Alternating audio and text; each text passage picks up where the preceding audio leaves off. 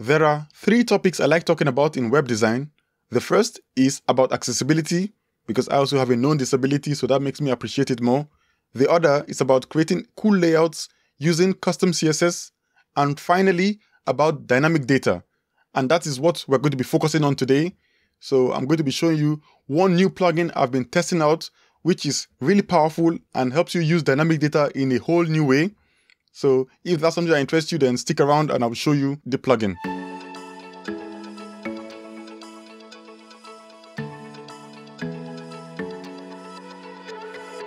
The plugin we'll be looking at today is called Dynamic Shortcodes. It was created by dynamicooo, the same company behind Dynamic Content for Elementor and Dynamic Visibility for Elementor, which are two powerful plugins that help you to use dynamic data in an extended way within Elementor, which is not currently possible with the native way. But this plugin, it goes beyond Elementor. It allows you to pull in any dynamic data from any source. So it could be your posts, your products, your terms. It could be ACF, Metabox, JetEngine, Pods, or any other source. And then you can pull it into any page builder. Yeah, you heard me right. Any page builder. So you could work with your full site editing.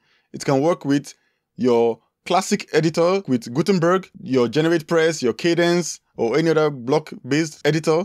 It also works with any page builder. So it works with Elementor, it works with Breakdance, Oxygen, and then soon it's also be integrated into Breaks. So you can use this power of this plugin within any page builder of your choice. So in today's video, I'm going to be showing you 5 use cases in which I found this plugin useful, and I hope that one of those use cases is also beneficial to you. So now let's jump right into it. Before we jump into the use cases, first let's take a look at the syntax. It starts with a curly brace, then it has an identifier. That identifier is like the general thing you're trying to pull the data from. So it could be your post, like you see in the example, this is post. It could be products, it could be like an arithmetic symbol, like multiplication, division, addition, subtraction, anything like that. It could be like a condition, so if, switch, a loop, a for statement, anything. So that is basically what identifies what the whole syntax is going to be about. Then after that, we have arguments. So in the case of the post, what are we trying to do with the post? The arguments that are involved with the post is that we're trying to pull in the excerpt. You could also be trying to pull in your title or your featured image or anything from the post. Then to make it a bit more specific, you add in an option. So that is, in this example, we want to get the post excerpt. If you just put post excerpt, it will take from the current post. But if you don't want it from the current post, you now add an ID of 21. That is the post ID. Then once you've pulled that in, you can go further to filter the result. So in this case, I'm getting the excerpt, but to get the full excerpt, but what if we just want the first 20 characters? So we can filter it using any native WordPress function, or we can use our own. Here, I'm using the WP trim words to trim it to only the first 20 words. Then after I've filtered it out, what if the dynamic data doesn't have any result? So what do we do there? We can add in a fallback. So to add in a fallback, you use a question mark symbol, and then you put in your string or your number or another shortcode in there. So this is the string here. So it will show this is just a placeholder if there is no post excerpt for that post. So that is the syntax. So now let's jump into the 5 use cases. The first use case, Evergreen dates. A friend of mine, Eddie Verda, mentioned how he was unhappy that the kind of posts that tend to do well in Google search are posts that are actually outdated. So let's show an example like he showed here about Elementor review. So let's go ahead and test it out ourselves and see what happens. So here we are on Google. Let me go ahead and search for what he searched. Elementor review 2024. And see what comes up at the top of the search results. As you can see, this is saying Elementor review 2024. But if you look at when it was posted in October 2023. That's a YouTube video. But let's see even the actual Google search. You see this WP cube. It shows that this is an honest review in 2024. You also see WP Crafter. It says it was created in February 2024. But now, look at the date it was published. This says January 2024, okay, which is this year. The other one shows August 2023, which was not, that means it was not posted in 2024. And it's showing that it's a review for February 2024. Let's now go ahead and even open it up. You see, it shows that it's a review for 2024. That means it's showing the current year, but you would know just by looking through the blog post that this was not created in 2024. Because first of all, this is not the layout used by Elementor anymore. It was changed way back in April 2023, which I'll show you now on their developer docs. Let me go ahead and just, you see, it shows the Elementor editor facelift was done way back in March 2023. So that is way back, but yet their blog post, which shows 2024, is still showing those old layouts. So that means that post was not written in 2024, but the only thing is that it keeps getting updated automatically. So now let me show you how you can do that for yourself. Here is a post I created. This is a dummy post. It shows Elementor Review 2023. But you see the year currently is showing 2023. But we want it to always show the current year. So how can we do that using dynamic shortcodes? All we have to do is, like I said, start with the curly braces. Then you start with what are you trying to achieve? That is the date. So date.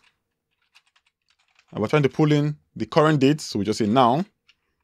And then what kind of format? So we want it to be more specific. We don't want all the values of the date. We just want one part of the date, which is the year. So format equal to Y.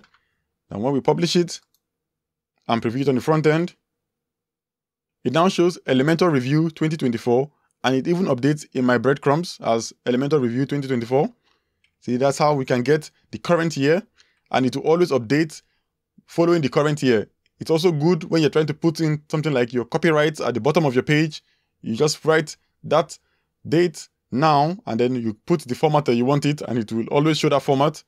So the beauty of it is that, you know, like, for example, you see all these gaming platforms, you see like football for 2024 or 2025. By the September of 2024, you start to see them promoting the 2025 game already. So how can we show a date in the future? It's quite easy. All you have to do is remove this now and then just use a kind of function there. So what I'm trying to pull in now is the date plus, let me say, so that it shows the next year, I'll just say plus 12 months. It accepts months, days, years, anything you want. So let me update it, and then we'll go ahead and preview it again. Now you see it shows 2025 because I put it 1 year in advance. So that's how powerful you can do it. So after you've done it like this, you can now go a step further if you have an SEO plugin, like I'm using Rank Math in this case. So if you go to Rank Math, then go to Edit Snippets to change your title of your page. So you can just say Elementor Review, and then use the macro, which is called current year. And see, it will also show you your current year, which is 2024. So that's how you can combine both of them together. And on Google, it will show you 2024. When the person opens the post, it also shows 2024, but the post wasn't actually written in 2024. Then finally, you can now add in another plugin, which will help you to simply republish the post on a yearly basis, like what WP Cube does. So at the 1st of every January, it republishes that Elementor review post so that it always makes it look evergreen. So that is how you can make your post evergreen. And that is the first use case for the dynamic shortcodes plugin. The second use case is personalized greeting. So here we have an example again. I'm following the same blog post, and here I wrote, "Hi reader, how are you today?" So what if you want to reference the reader's either display name or first name, and you want to do it dynamically? You don't want to be writing that for each user. So you can use the dynamic shortcodes again in this case. This works in any page builder, so I'm just using Gutenberg here, but it works in Elementor, it works in Breakdance. I'll show you some examples in Elementor as well. So let's go ahead. So rather than saying "Hi reader," we now use a shortcode to pull in the user's first name. So what we're trying to target is the user. So we'll start with user, put a colon, and we're trying to get the first name. So first underscore name, if I can spell right. Then I always like to put in a fallback. So I'll put in a question mark and say reader. So if it cannot find that data, then it just defaults to reader so that it doesn't leave a blank space there. So update, and now let me preview it. And see, it shows my first name, which is David. If you want it to show the display name rather than the first name, you can come back and change it from first name. You can use last name, you can use display name. And then let me publish it. And then we review it. See, it shows hi Dave Den. If you see at the top, that's the name there, Dave Den. And then let me show you on a private window. So I'll open a private window now. And then let's preview it. See now, it shows hi reader. If there's no display name to pull in, then it goes to the fallback name. So that's another cool use case for the dynamic shortcodes. You can also pull in some other dynamic data to create a user dashboard. So let me show you one dashboard.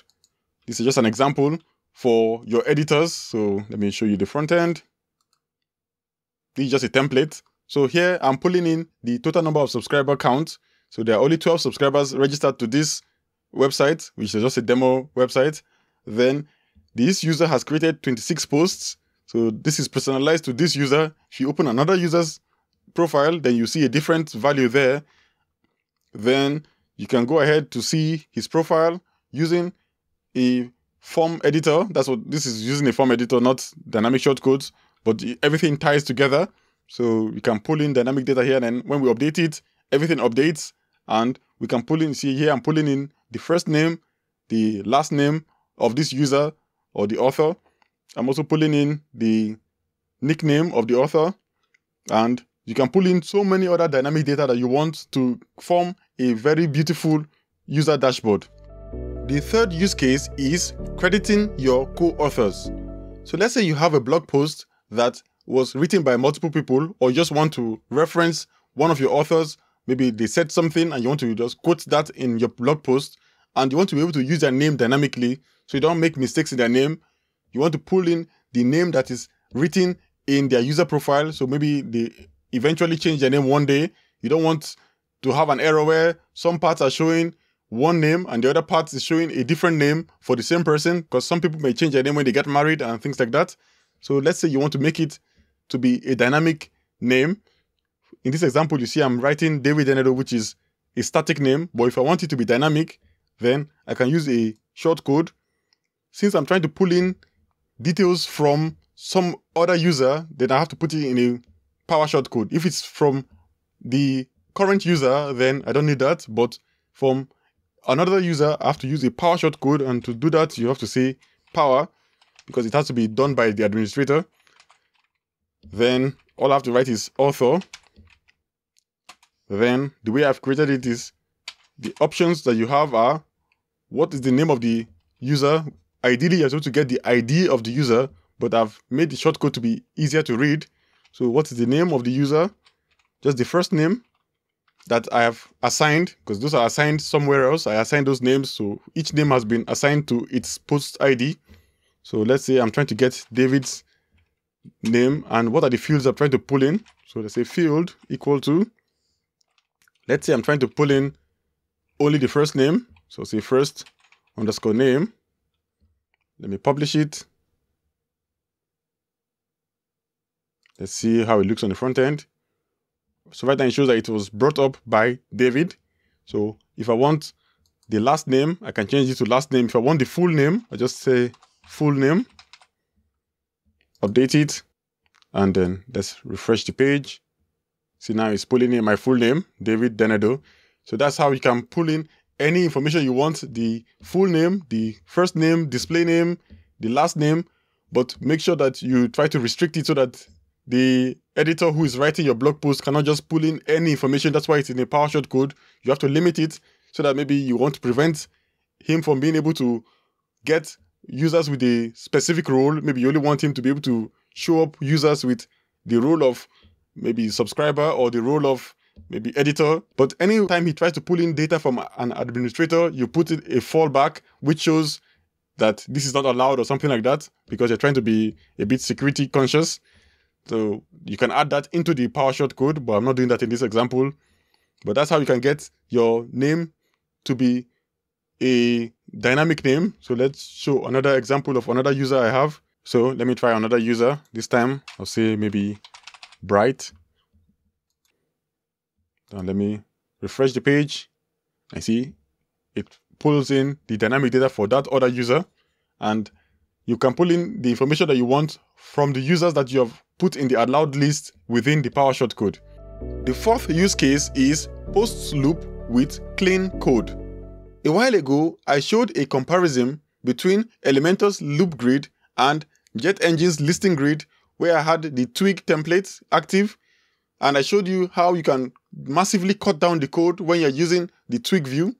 So in this video, we're going to be looking at the dynamic shortcodes, and that also allows you to create clean code as well, and you don't need Elementor Pro for it. You can use Elementor Free.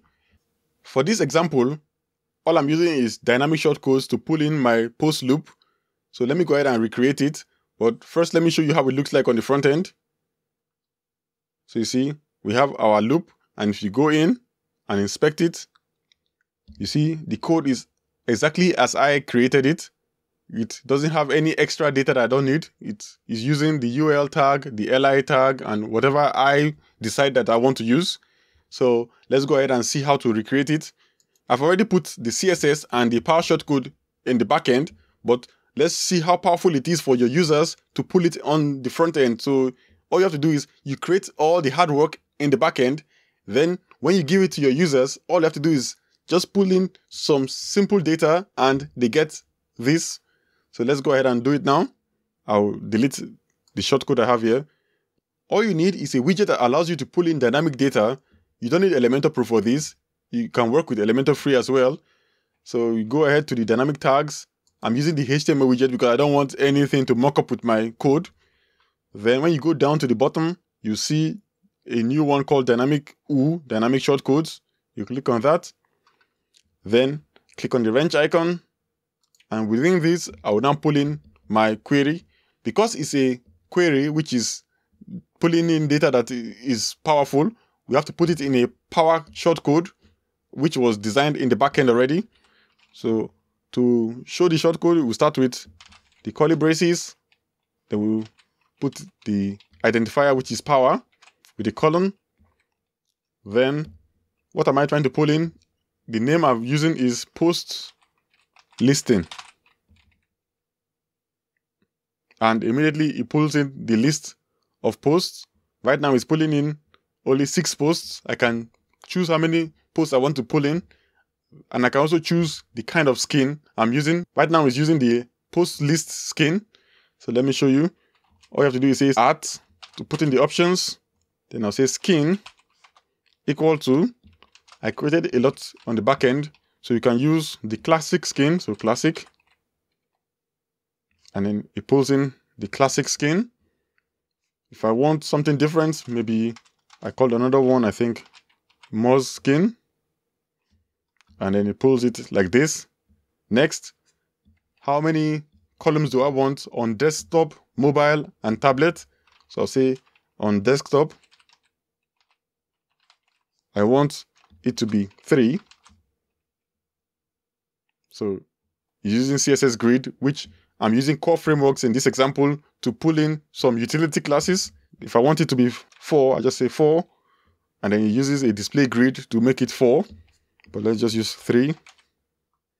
You can also pull in data from a specific post type. Right now it's pulling from posts. You can choose post type and choose the post type that you want.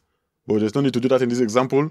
And then all of these, so let's change the skin. If I want classic skin, it's a different design. This one doesn't have the label of the categories. So you can create multiple skins for your users, kind of like the posts widget, but this time you are creating it yourself. And if you don't want to write the code yourself, you can actually use an Elementor template again. So you can create an Elementor template, then pull in all the dynamic data you want, and then write a shortcode for it. So you can literally use Elementor Pro without Elementor Pro. That's a cool idea. So that's it for this example.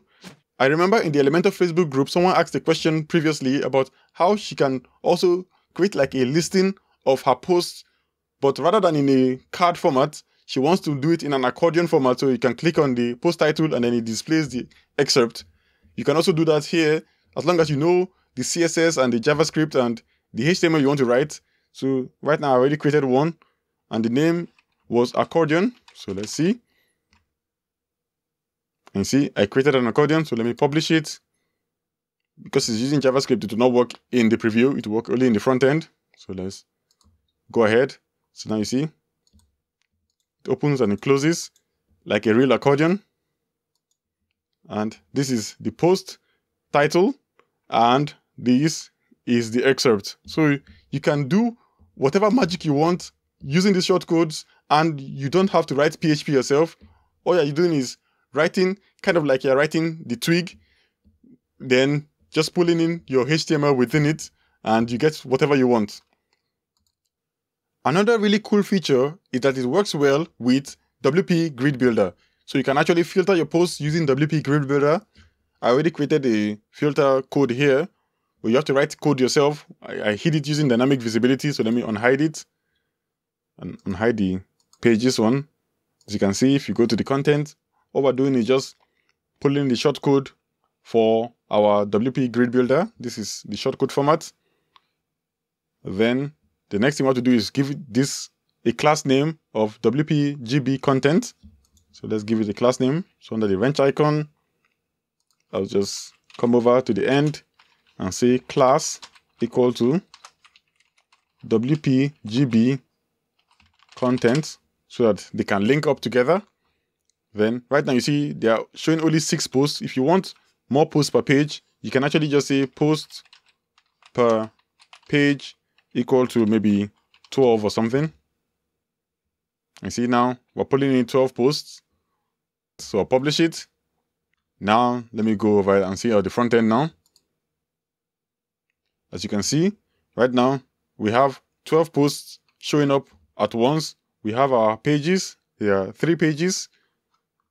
And the filters, if you say general, now it's filtering for only the general posts. If you want music, it is filtering for the posts with just music, and so on and so forth.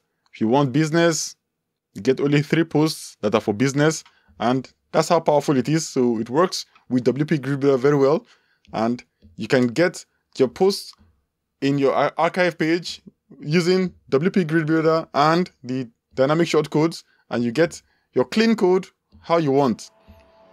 The 5th use case is media library listing. So here we have the media where I use happy files, and it created a folder called people. I want to pull in all the images from this folder. All I need is the term ID. So click on this icon and you see the term is 46. So that's the number we're going to be using. So all I'll do is use a shortcode I've created.